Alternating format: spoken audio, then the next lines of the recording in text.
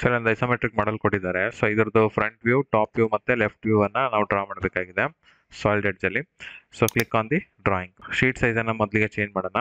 So right click ಮಾಡಿ sheet setup ಮೇಲೆ click ಮಾಡಿ. ಸೊ ಇಲ್ಲಿ ನಾನು A4 ಶೀಟ್ ಅಲ್ಲಿ ಇದನ್ನ ಡ್ರಾ ಮಾಡ್ತಾ ಇದ್ದೀನಿ. ಶೋ ಬ್ಯಾಕ್ ಗ್ರೌಂಡ್ ಇದೆ, ಇದನ್ನ ಕ್ಯಾನ್ಸಲ್ ಮಾಡಿ ಓಕೆ ಹೊಡಿತಾ ಇದ್ದೀನಿ. So next fit to screen ಹೊಡಿತಾ ಇದ್ದೀನಿ. ಸೊ ಇದು A4 ಶೀಟ್ ಸೈಜ್ ಇದೆ. ಸೊ ಫಸ್ಟಿಗೆ ನಾನು XY ಆಕ್ಸಿಸ್ ಅನ್ನು ಡ್ರಾ ಮಾಡ್ಕೊತೀನಿ. ಲೈನ್ ಕಮಾಂಡ್ ಮೇಲೆ ಕ್ಲಿಕ್ ಮಾಡಿ ಥಿಕ್ನೆಸ್ ಆಫ್ ದ ಲೈನ್ ಅನ್ನ ಚೇಂಜ್ ಮಾಡ್ತಾ ಇದ್ದೀನಿ. So all the construction lines, extension lines ಅನ್ನ ನಾನು 0.13 mm ತಿನ್ ಲೈನ್ ಮೂಲಕ ಡ್ರಾ ಮಾಡ್ತಿದ್ದೀನಿ. ಸೊ ಇದು ಒಂದು XY ಲೈನ್ ಆಗಿದೆ. ಸೊ ಫಸ್ಟಿಗೆ ನಾನು ಈ ಒಂದು 100 mm ಇರುವಂತಹ ಲೈನ್ ಅನ್ನ ಡ್ರಾ ಮಾಡ್ತೀನಿ. ಥಿಕ್ನೆಸ್ ಅನ್ನು ಜಾಸ್ತಿ ಮಾಡ್ತಿದ್ದೀನಿ. ಥಿಕ್ ಲೈನ್ಸ್ ಅನ್ನ 0.5 mm ಡ್ರಾ ಮಾಡ್ತೀನಿ ನಾನು. ಈ XY ಲೈನ್ ಮೇಲೆ ನಾನು ಈ 100 mm ಲೈನ್ ಅನ್ನ ಈ ರೀತಿ ಡ್ರಾ ಮಾಡ್ತಾ ಇದ್ದೀನಿ. ಓಕೆ. ಸೊ ನೆಕ್ಸ್ಟ್ ಇದು 100 mm ಇದೆ. ಇದರ ಒಂದು ಡೈಮೆನ್ಷನ್ ಅನ್ನ ಕೊಡ್ತೀನಿ ನಾನು 100 100 ಈ ರೀತಿ ಆಗಿದೆ. ಸೊ ನೆಕ್ಸ್ಟ್ ಈ ಸ್ಲ್ಯಾಂಟ್ ಲೈನ್ ಅನ್ನ ಡ್ರಾ ಮಾಡ್ತಿದ್ದೀನಿ. ಓಕೆ, ಫ್ರಂಟ್ ವ್ಯೂ ಅಲ್ಲಿ ಕಾಣುವಂತಹ ಈ ಸ್ಲ್ಯಾಂಟ್ ಲೈನ್ ಅನ್ನ ಡ್ರಾ ಮಾಡ್ತಿದ್ದೀನಿ. ಸೊ ಲೈನ್ ಅನ್ನ ತಗೊಳ್ಳಿ.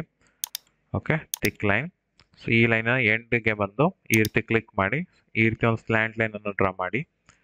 ಅದಾದ್ಮೇಲೆ ಈ ರೀತಿ ಒಂದು ಹಾರಿಜಾಂಟಲ್ ಲೈನ್ ಮತ್ತೆ ಈ ರೀತಿ ಒಂದು ವರ್ಟಿಕಲ್ ಡೌನ್ವರ್ಡ್ ಲೈನ್ ಇದೆ, ಅದನ್ನು ಕೂಡ ಡ್ರಾ ಮಾಡ್ಕೊತಿದ್ದೀನಿ. ಸೊ ಈ 3 ಲೈನ್ಸ್ ಅನ್ನ ಡ್ರಾ ಮಾಡಿ ಡೈಮೆನ್ಷನ್ ಅನ್ನ ಕೊಡ್ತೀನಿ. ಸೊ ಸ್ಮಾರ್ಟ್ ಡೈಮೆನ್ಷನ್ ಅನ್ನ ತಗೊಳ್ಳಿ. ಸೊ ಇಲ್ಲಿಂದ 20 mm ಇದೆ. ಸೊ ಈ ಲೈನ್ ಇಂದ ಈ ಲೈನಿಗೆ ಎಂಡಿಗೆ ಓಕೆ ಡೈಮೆನ್ಷನ್ ಅನ್ನ ಕೊಡ್ತೀನಿ. ಸೊ ವಿಚ್ ಇಸ್ 20 ನೆಕ್ಸ್ಟ್ ಈ ಲೈನಿನ ಒಂದು ಲೆಂತ್ 15 mm ಇದೆ, ಅದನ್ನು ಕೂಡ ಕೊಡ್ತಿದ್ದೀನಿ 15. ಸೊ ನೆಕ್ಸ್ಟ್ ಇದರ ಒಂದು ಡೆಪ್ತ್ ಅನ್ನ ಕೊಟ್ಟಿದ್ದಾರೆ. ಸೊ ಟೋಟಲ್ ಆಗಿ ಹೈಟು 45 mm ಇದೆ. ಇದರ ಒಂದು ಹೈಟು 20 mm ಇದೆ. ಓಕೆ, ಸೊ ಇಲ್ಲಿಂದ ಇಲ್ಲಿಗೆ ಹೈಟು 45 ಇದೆ. 45. ನೆಕ್ಸ್ಟ್ ಇಲ್ಲಿಂದ ಈ ಎಂಡಿನ ಪಾಯಿಂಟಿಗೆ ಹೈಟ್ ಕೊಟ್ಟಿದ್ದಾರೆ ವಿಚ್ ಇಸ್ 20 mm ಈ ರೀತಿ ಆಗಿದೆ. ಓಕೆ, ಸೊ ಇದಾದ್ಮೇಲೆ ಅಗೇನ್ ಲೈನ್ ಕಮಾಂಡ್ ಅನ್ನು ತಗೊಂತೀನಿ. ಸೊ ಥಿಕ್ ಲೈನ್ ಇದೆ, ಇಲ್ಲಿಂದ ಕಂಟಿನ್ಯೂಷನ್ ಮಾಡ್ತೀನಿ. ಸೊ ಈ ರೀತಿ ಒಂದು ಹಾರಿಜಾಂಟಲ್ ಲೈನ್ ಇದೆ. ಓಕೆ, ಸೊ ಈ ಹಾರಿಜಾಂಟಲ್ ಲೈನಿನ ಒಂದು ವಿಡ್ತ್ 30 mm ಇದೆ. ಸೊ ಅದನ್ನು ಕೂಡ ಕೊಡೋಣ. So smart dimension ತಗೊಂತೀನಿ. ಇದರ ಒಂದು ವಿಡ್ತ್ ಅನ್ನ ನಾನು 30 mm 30 mm ಕೊಡ್ತಾ ಇದ್ದೀನಿ ಈ ರೀತಿಯಾಗಿ. ಸೊ ಡೈಮೆನ್ಷನ್ ಅನ್ನ ನೀಟಾಗಿ ಅರೇಂಜ್ ಮಾಡಿ. ಓಕೆ, ಸೊ 30 mm ಆದ್ಮೇಲೆ ಸೇಮ್ ಲೈನ್ಸ್ ಇವೇನಿದೆ ಅದೇ ರಿಪೀಟ್ ಆಗುತ್ತೆ. ನಾವು ಮಿರರ್ ಮಾಡ್ಬೋದು.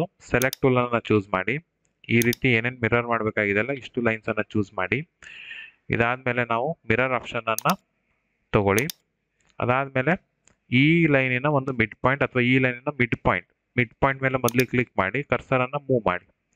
ಕರ್ಸರ್ ಅನ್ನ ಮೂವ್ ಮಾಡಿದ್ಮೇಲೆ ಮೇಲ್ಗಡೆ ಬಂದು ಓಕೆ ಮತ್ತೊಂದ್ಸಲ ಕ್ಲಿಕ್ ಮಾಡಿ, ಅವಾಗ ಮಿರರ್ ಆಗುತ್ತೆ.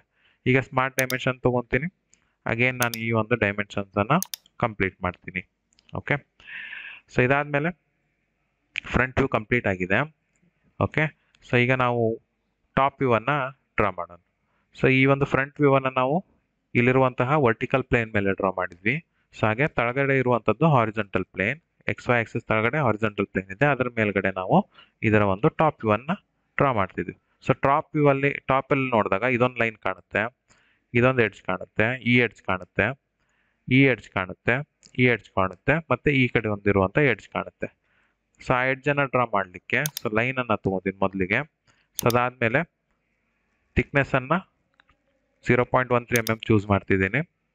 ಸೊ ಈ ಲೈನಿನ ಒಂದು ಎಂಡ್ ಪಾಯಿಂಟ್ ಇದ್ರೆ ಲೈನ್ ಕನ್ಸ್ಟ್ರಕ್ಷನ್ ಲೈನ್ ಅನ್ನ ಈ ರೀತಿ ಒಂದು ವರ್ಟಿಕಲ್ ಲೈನ್ ಅನ್ನ ಡ್ರಾ ಮಾಡ್ಕೊಂತಿದ್ದೀನಿ ಒಂದು.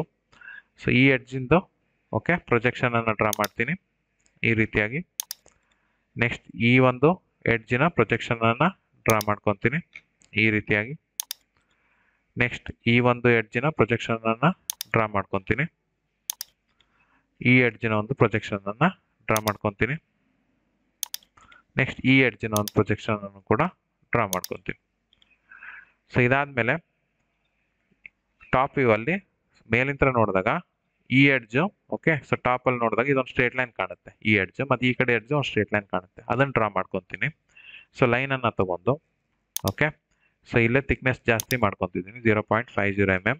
ಸೊ ಇಲ್ಲಿಂದ ಇಲ್ಲಿ ಮಟ್ಟ ಒಂದು ಹಾರಿಜಾಂಟಲ್ ಲೈನ್ ಈ ಎಡ್ಜ್ ಆಯ್ತು. ಹಾಗೆ ಈ ಎಡ್ಜ್ ಮೇಲಿಂದ ನೋಡಿದಾಗ ಇಲ್ಲೊಂದು ಲೈನ್ ಕಾಣುತ್ತೆ, ಇಲ್ಲಿಂದ ಇದೊಂದು ಲೈನ್ ಈ ರೀತಿ ಡ್ರಾ ಮಾಡ್ಕೊತೀವಿ.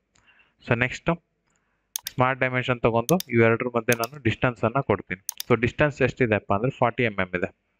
ಓಕೆ, ಸೊ ಇದನ್ನ 40 mm ಗೆ ಚೇಂಜ್ ಮಾಡಿ 40. ಸೊ ಇದಾದ್ಮೇಲೆ ಸ್ಪ್ಲಿಟ್ ಕಮಾಂಡ್ ಅನ್ನ ತಗೊಂಡೋಣ. ಸೊ ಇಲ್ಲಿ ಡೌನ್ ಆರೋ ಮಾಡ್ಕೊಡಿರಿ.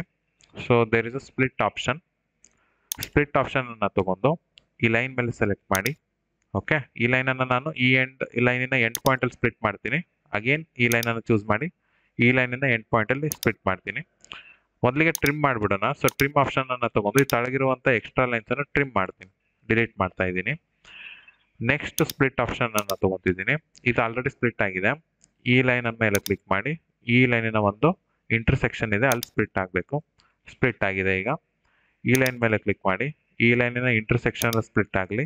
ಈ ಲೈನ್ ಮೇಲೆ ಕ್ಲಿಕ್ ಮಾಡಿ ಈ ಲೈನಿನ ಇಂಟರ್ಸೆಕ್ಷನ್ ಮೇಲೆ ಕ್ಲಿಕ್ ಮಾಡಿ ಈ ಲೈನ್ ಅನ್ನ ಇಲ್ಲಿ ಇಂಟರ್ಸೆಕ್ಷನ್ ಅಲ್ಲಿ ಸ್ಪ್ಲಿಟ್ ಮಾಡಿ ಮತ್ತೆ ಈ ಲೈನನ್ನು ಒಂದು ಎಂಡ್ ಪಾಯಿಂಟ್ ಅಲ್ಲಿ ಕ್ಲಿಕ್ ಮಾಡಿ. ಸ್ಪ್ಲಿಟ್ ಆಯ್ತು. ಈಗ ಇವಿಷ್ಟು ಲೈನ್ಸ್ ಅನ್ನ ಸೆಲೆಕ್ಟ್ ಮಾಡ್ತಾ ಇದ್ದೀನಿ. ಓಕೆ, ಸೊ ಇವಿಷ್ಟು ಡ್ರಾಯಿಂಗ್ ಅಲ್ಲಿ ಇರುವಂತಹ ಲೈನ್ಸ್, ಇದರ ಥಿಕ್ನೆಸ್ ಅನ್ನ ಜಾಸ್ತಿ ಮಾಡ್ತಾ ಇದ್ದೀನಿ 0.50 mm. ಓಕೆ, ಕನ್ಸ್ಟ್ರಕ್ಷನ್ ಲೈನ್ಸ್ ಇನ ಥಿಕ್ನೆಸ್ ಕಡಿಮೆ ಇರುತ್ತೆ. ಸೊ ಈಗ ಟಾಪ್ ವ್ಯೂ ಡ್ರಾ ಮಾಡಿದೀವಿ. ಸೊ ಇದಾದ್ಮೇಲೆ ಲೆಫ್ಟ್ ವ್ಯೂ ಕೇಳಿದ್ದಾರೆ. ಲೆಫ್ಟ್ ವ್ಯೂ ಅನ್ನ ರೈಟ್ ಪ್ರೊಫೈಲ್ ಪ್ಲೇನ್ ಮೇಲೆ ಡ್ರಾ ಮಾಡ್ಕೋಬೇಕು. ಸೊ ಮೊದಲಿಗೆ ಒಂದು ರೈಟ್ ಪ್ರೊಫೈಲ್ ಪ್ಲೇನ್ಗೋಸ್ಕರ ಒಂದು ಕನ್ಸ್ಟ್ರಕ್ಷನ್ ಲೈನ್ ಅನ್ನ ಈ ರೀತಿ ಡ್ರಾ ಮಾಡ್ತಿದ್ದೀನಿ. ಒಂದು ವರ್ಟಿಕಲ್ ಲೈನ್ ಅನ್ನ ಡ್ರಾ ಮಾಡಿ. ಸೊ ಅದಾದ್ಮೇಲೆ ಈ ಎರಡು XY ಮತ್ತೆ ವರ್ಟಿಕಲ್ ಆಗಿರುವಂತಹ ಲೈನ್ ಇಂದ ಇಂಟರ್ಸೆಕ್ಷನ್ ಇಂದ ಒಂದು 45 ಡಿಗ್ರಿ ಲೈನ್ ಅನ್ನ ಈ ರೀತಿ ಡ್ರಾ ಮಾಡಿ. ಸೊ ಸ್ಮಾರ್ಟ್ ಡೈಮೆನ್ಷನ್ ಅನ್ನ ತಗೊಂಡು ಈ ಲೈನ್ ಮತ್ತೆ ಈ ಲೈನ್ ಮೇಲೆ ಕ್ಲಿಕ್ ಮಾಡಿ ಇಲ್ಲಿ ಆಂಗಲ್ ಮೇಲೆ ಕ್ಲಿಕ್ ಮಾಡಿ ಇದಾದ್ಮೇಲೆ ಇದರ ಆಂಗಲ್ ಅನ್ನ ಮೆನ್ಷನ್ ಮಾಡಿ. ಸೊ ಅದು 45 ಡಿಗ್ರಿ ಈ ರೀತಿಯಾಗಿ 45. ಸೊ ನೆಕ್ಸ್ಟ್ ಕನ್ಸ್ಟ್ರಕ್ಷನ್ ಲೈನ್ಸ್ ಅನ್ನ ಡ್ರಾ ಮಾಡ್ತಿದ್ದೀನಿ. ಸೊ ಈ ಲೈನ್ ಅನ್ನ ಈ ರೀತಿ ಎಕ್ಸ್ಟೆಂಡ್ ಮಾಡಿ ಒಂದು vertical line. Okay, so exactly ಈ ಲೈನ್ ಮೇಲೆ ಕ್ಲಿಕ್ ಮಾಡ್ಬೋದು ಮತ್ತೆ ಹೀಗೆ ವರ್ಟಿಕಲ್ ಲೈನ್. ಓಕೆ, ಒಂದು. ನೆಕ್ಸ್ಟ್ ಅಗೇನ್ ಈ ಲೈನ್ ಅನ್ನ ಕ್ಲಿಕ್ ಮಾಡಿ 45 ಡಿಗ್ರಿ ಲೈನ್ ಮೇಲೆ ಮತ್ತೆ ಕ್ಲಿಕ್ ಮಾಡಿ ಈ ರೀತಿ ವರ್ಟಿಕಲ್ ಲೈನ್ ಅನ್ನ ಕ್ಲಿಕ್ ಮಾಡ್ಬೋದು. ನೆಕ್ಸ್ಟ್ ಈ ಕಡೆಯಿಂದ ನೋಡಿದಾಗ ಓಕೆ ಈ ಒಂದು ಎಡ್ಜ್ ಕಾಣುತ್ತೆ. ಈ ಒಂದು ಎಡ್ಜ್ ಅನ್ನ ನಾವು ಈ ರೀತಿ ಪ್ರೊಜೆಕ್ಷನ್ ಮಾಡ್ಬೋದು ಈ ರೀತಿಯಾಗಿ. ಮತ್ತೆ ಈ ಎಡ್ಜ್ ಕೂಡ ಪ್ರೊಜೆಕ್ಷನ್ ಆಗುತ್ತೆ, ಅದು ಆಲ್ರೆಡಿ ಇದೆ. ಸೊ ಈ ಎಡ್ಜ್ ಅನ್ನು ಕೂಡ ನಾವು ಪ್ರೊಜೆಕ್ಷನ್ ಮಾಡಬೇಕಾಗುತ್ತೆ ಈ ರೀತಿಯಾಗಿ. ಇದು ಹಿಡನ್ ಎಡ್ಜ್ ಇರುತ್ತೆ. This one will be hidden. So next ನಾನು ಟ್ರಿಮ್ ಆಪ್ಷನ್ ಅನ್ನ ತಗೊಂತಾ ಇದ್ದೀನಿ. ಸೊ ಇದು ಎಕ್ಸ್ಟ್ರಾ ಲೈನ್ಸ್ ಅನ್ನ ಟ್ರಿಮ್ ಮಾಡ್ತೀನಿ ಈ ರೀತಿಯಾಗಿ. ನೆಕ್ಸ್ಟ್ ಸ್ಪ್ಲಿಟ್ ಆಪ್ಷನ್ ಅನ್ನ ತಗೊಂತೀನಿ. ಈ ಒಂದು ಲೈನ್ ಅನ್ನ ಈ ಲೈನಿನ ಎಂಡ್ ಪಾಯಿಂಟಿಗೆ ಸ್ಪ್ಲಿಟ್ ಮಾಡ್ತೀನಿ. ಈ ರೀತಿ ಒಂದು ಸಿಂಗಲ್ ಲೈನ್ ಕ್ರಿಯೇಟ್ ಆಗುತ್ತೆ. ಈ ಒಂದು ಲೈನ್ ಅನ್ನ ಇದರ ಒಂದು ಇಂಟರ್ಸೆಕ್ಷನ್ ಅಲ್ಲಿ ಸ್ಪ್ಲಿಟ್ ಮಾಡ್ತೀನಿ.